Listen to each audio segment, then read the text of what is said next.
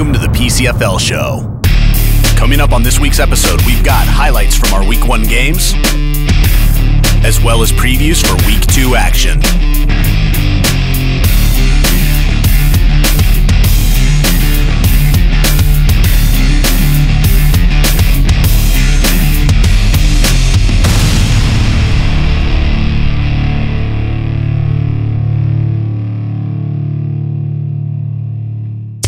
The PCFL show is brought to you in part by MD Concepts. For all your design needs, call 916-747-9255. Also by HostedSports.com, the only one-stop place for all sports on the web.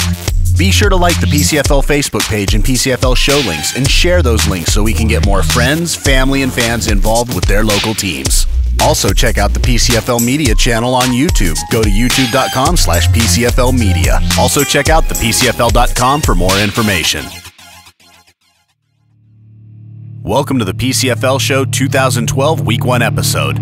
Originally, we had planned to do a segment this week where you ask the questions, but due to time constraints, we're going to put that off until next week. And to keep the 3 quick questions segment as an interview, we're going to make this Angry Mike's mailbox. So please keep your questions coming to pcflmedia@gmail.com. Now let's get to the highlights. The Stallions' Mike Manukian and Deshaun McGregor sacked the quarterback on the opening snap to start off what would be a defensive battle. The War Angels were in position to score early, but this Chet Maxim interception stops the War Angel drive. Taking over on offense, Matt Barkira tried to spark the team with an 18-yard run here, but the drive stalled.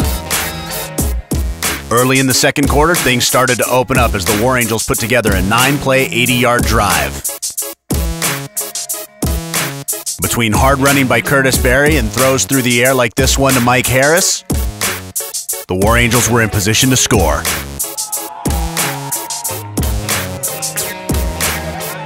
The drive was capped off by this 2-yard touchdown run by Curtis Berry. It was a close call, but you can see him lean forward and break the plane to the end zone before his knees were down. In the third quarter, the Stallions defense comes up big as Roy Burrows and Deshaun McGregor sack the quarterback. The ensuing punt goes out the back of the end zone, and it's a safety. On the next War Angel possession, another punt attempt, and another safety. A bad punt by the Stallions gives the War Angels a short field, and 1 play later, Curtis Berry scores on this 10-yard run. Curtis finished the day with 135 yards on 29 carries for 2 touchdowns. The War Angels were driving to extend their score when Kalen Santiago intercepts the ball and returns it 60 yards.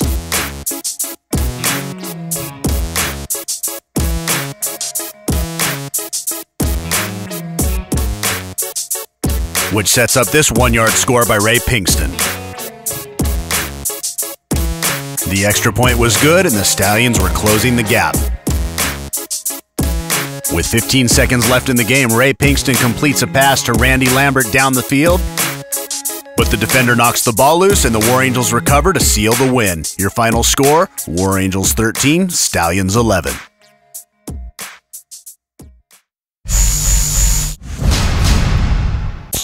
It was a mistake-filled first half for the Knights. Quarterback John Russell threw 2 interceptions in the first quarter.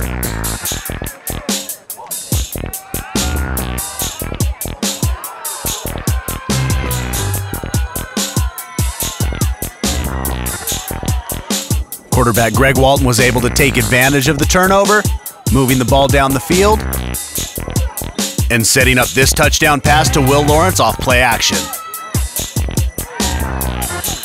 The Barnstormers maintain momentum as Walton hits Nick Breland for this touchdown in the second quarter.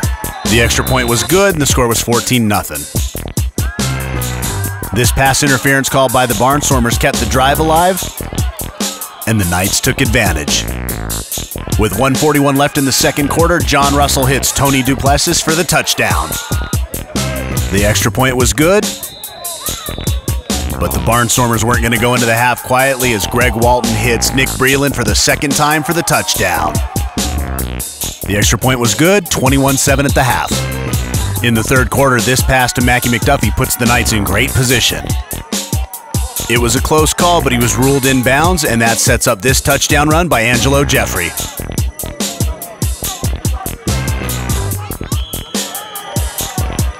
The extra point was good, bringing them within 7. The Barnstormers were driving, looking to extend their lead, but the ball comes loose and the Knights recover.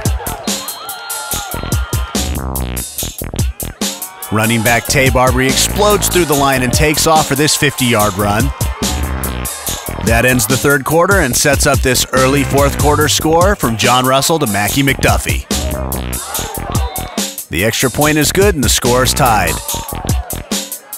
Later in the fourth, the Knights are in position, and Angelo Jeffrey's touchdown run gives them the go-ahead score. Your final score, Knights 27, Barnstormers 21.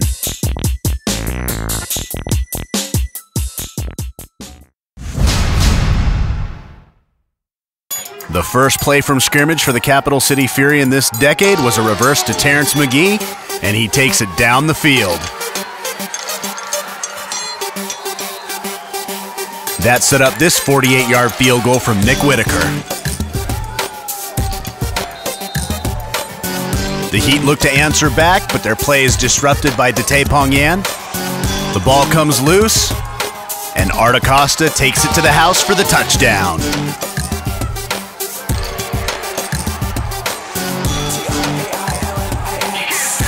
Whitaker hits the extra point, and the score is 10-0. Heat quarterback Ben Weaver was able to avoid the pressure, but it forced an errant throw that was picked off by Larry Gassaway. But the Fury weren't able to capitalize as the Heat defense stepped up and stopped him in 4 downs.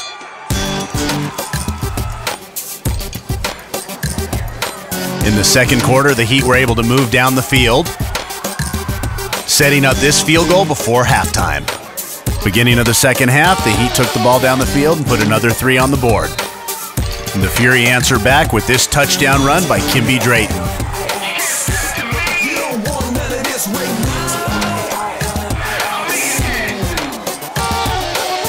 And Whitaker hits another extra point. He finished perfect for his extra points for the day. You can tell momentum was on the Fury's side at this point as Robbie Longin scoops up the bad snap and hits LaKendrick Edwards for a first down. And to cap off the scoring, Terrence McGee takes it in from 6 yards out. Whitaker hits the extra point. And your final score, Capital City Fury 31, Reading Heat 6. The PCFL show is brought to you in part by Graves Video Production. Capture life's great moments. Go to gravesvideo.net. Also in part by Sweet 51 Video Productions, official videographer for the West Valley Wolves.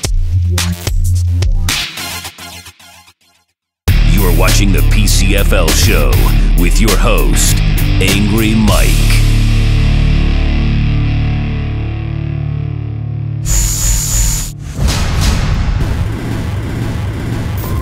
After both teams trade 3 and outs to start the game, the Hurricanes move the ball into Giants territory when quarterback Ronnie Small scrambles for 25 yards. The Hurricanes get the ball all the way down to the 7-yard line with this 3rd down conversion, but 3 sacks by the Giants defense pushes them back, forcing the punt, which is blocked and recovered by Roderick Cooper of the Giants down at the 17.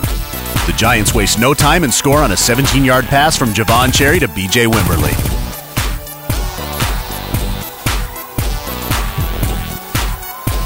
In the second quarter, it's the Hurricane defense stepping up to make the big play, as Anthony Robinson cherry picks the Giants quarterback. Running back Cedric Purify almost gets in for the touchdown, but you can just see his knee go down before getting in.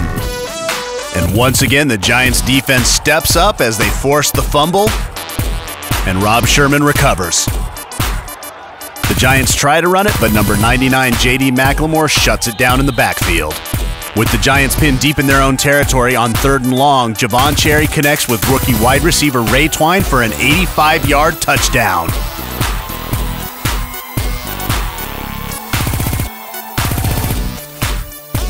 Amidst a hailstorm in the fourth quarter, the Giants started moving the ball down the field, trying to extend their lead.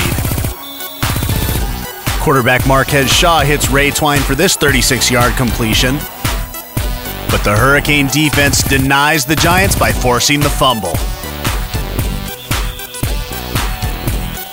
The Hurricanes try to take advantage by moving the ball in a late rally.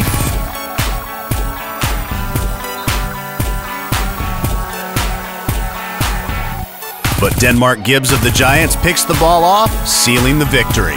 Your final score, Giants 12, Hurricanes nothing.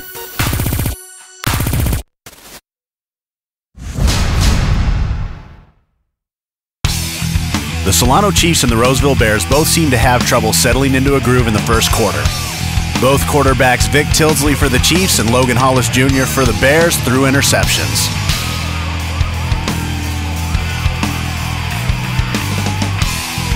Cornerback Leroy Dunn brought this errant pass in.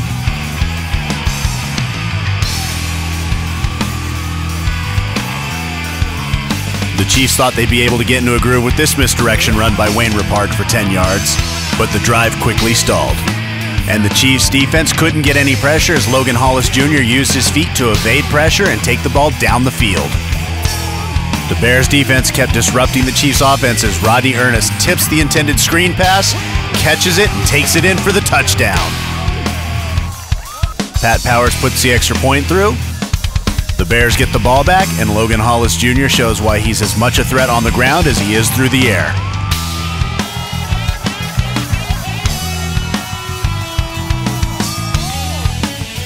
The Chiefs look like they're finally going to get on track as Vic Tildesley hits Austin Winston for this 45-yard completion, but he's stripped of the ball and the Bears recover.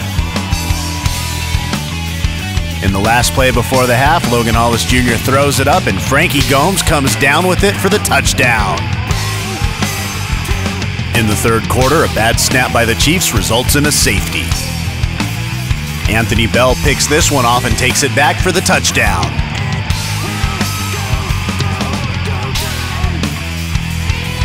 And pressure from the Chiefs just isn't quite quick enough as A.J. Chambers gets this ball out and completes it for the touchdown.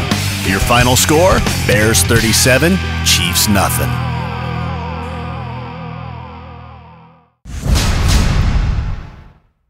The West Valley Wolves came into this game determined to move the ball. They attacked the Outlaw defense both on the ground and through the air.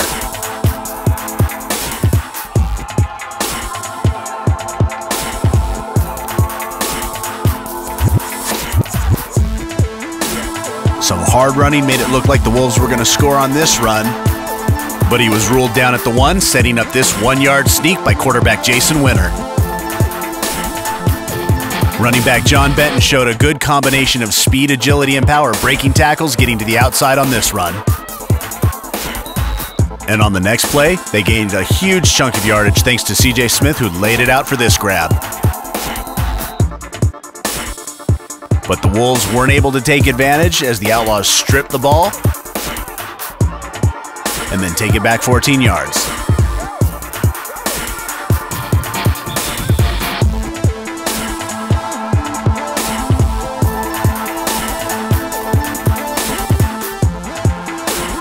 In the third quarter, the Outlaws scored on a touchdown pass.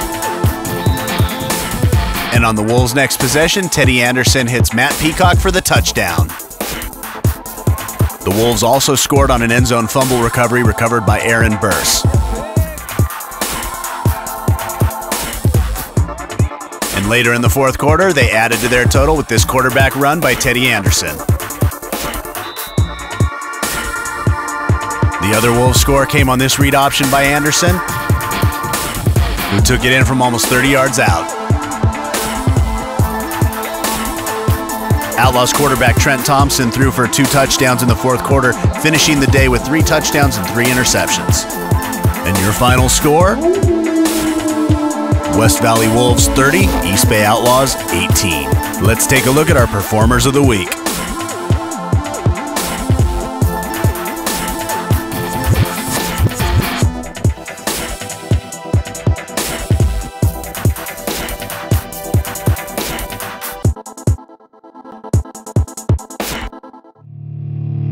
You're watching the PCFL show. Now let's get to the Week 2 previews. The Stockton Hurricanes are hungry after dropping their opener to the Golden State Giants. The defense was fairly solid, but they're looking to get the offense back on track. They take on a Central Coast Barnstormer team who are just as hungry, especially after dropping a 21-7 halftime lead over the Knights. The offense and defense both looked good at times, but what they're looking for is consistency. The Hurricanes take on the Barnstormers this Saturday in Gilroy at 4 o'clock, sponsored by JL Design Studio, graphic design with your business in mind.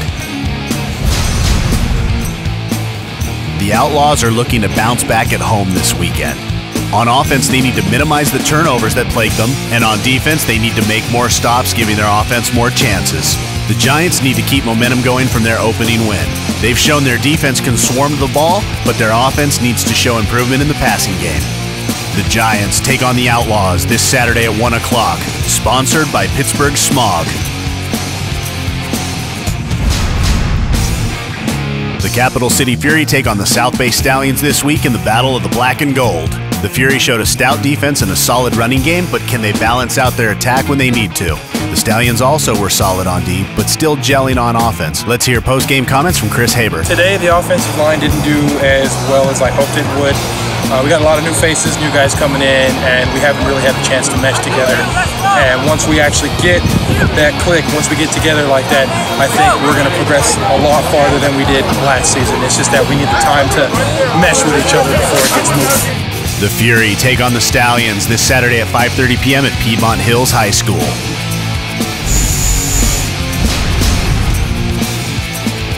Last year, the Heat and the Chiefs played a burner up and ready. Both teams lost their opening games, and both teams want to win. It'll be interesting to see what changes are made by both teams based on their opening performances.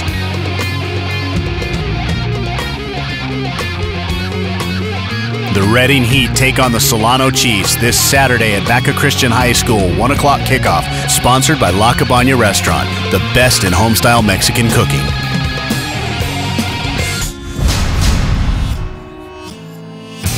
The Roseville Bears are coming off a decisive victory over the Solano Chiefs. They're strong on offense and defense, but still need consistency. Will they be confident or too confident as they take on the Richmond War Angels, who have a strong defense and a powerful running game behind running back Curtis Berry? Bears, War Angels, 7 o'clock at Pinole Valley High School. The Knights had an impressive comeback against the Central Coast Barnstormers. The Wolves had an impressive opening day win against the East Bay Outlaws. Will the Wolves' running attack be hampered by the possible loss of John Benton? We'll find out this Saturday, Merrill West High School in Tracy, 6 o'clock kickoff, sponsored by Tanya K Photography and Design. Well, that's it for this week's episode. Just want to remind everybody, one of the PCFL's own, Kevin Pringle, is a finalist in the Lucky Break contest for 95.7 The Game. Be sure to listen the next 3 weeks, Wednesdays at 7 p.m., and vote and show our support. Go to 957thegame.com for more info, and don't forget to share our show links on Facebook. I'm your host, Angry Mike, and I'll see you next time.